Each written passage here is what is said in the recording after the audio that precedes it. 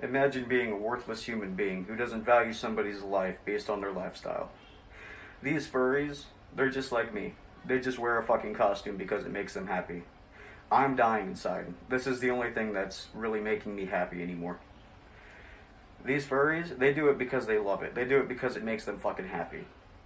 Every time they open up this app and they see KYS or We Fucking Hate You, that fucking hits them hard.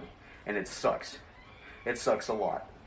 Gamers versus furries was a fucking joke. Real gamers know that it's a joke.